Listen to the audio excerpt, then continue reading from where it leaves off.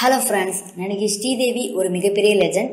அவங்களோட இறப்புக்கு அப்புறம் அவங்களோட இறுதி சடங்குல திரையுலக நட்சத்திரங்களும் பிரபலங்களும் பொதுமக்களும் ரசிகர்களும் அவங்களோட இறுதி ஊர்வலத்துல கலந்துகிட்டாங்க.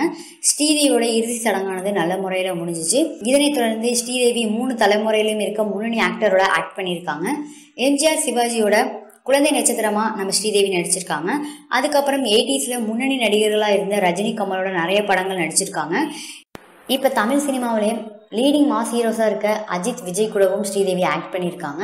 அஜித் கூட இங்கிலீஷ் படத்துல ஆக்ட் பண்ணியிருக்காங்க. விஜய் கூட புலி படத்துல ஆக்ட் பண்ணியிருக்காங்க.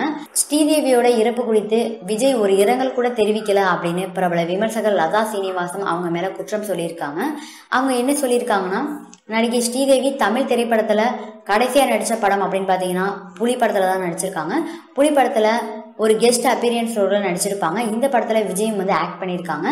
20 வருஷம் கழிச்சு தமிழ் சினிமாவில் விஜய்காண்டி நடிச்சு கொடுத்துருக்காங்க. ஆனா இவங்களோட மரணத்திற்கு நடிகர் விஜய் ஒரு இரங்கல் கூட தெரிவிக்கல. ஆனா அவங்க ரசிகர்கள் எல்லாம் இவர் ஐகான் ஆஃப் மில்லியன்ஸ் அப்படின்னு பெருமை பேசிட்டு இருக்காங்க அப்படின்னு குற்றம் சொல்லியிருக்காங்க. இந்த மாதிரி லதா சீனிவாசன் தன்னோட கருத்தை ட்விட்டர்ல பதிவிட்டு இருக்காங்க. அது மட்டும் இல்லாம ஒரு பேட்டியில நடிகர் விஜய் மனிதாபிமற்ற விசித்திர பிறவி அப்படின்னு சொல்லியிருக்காங்க.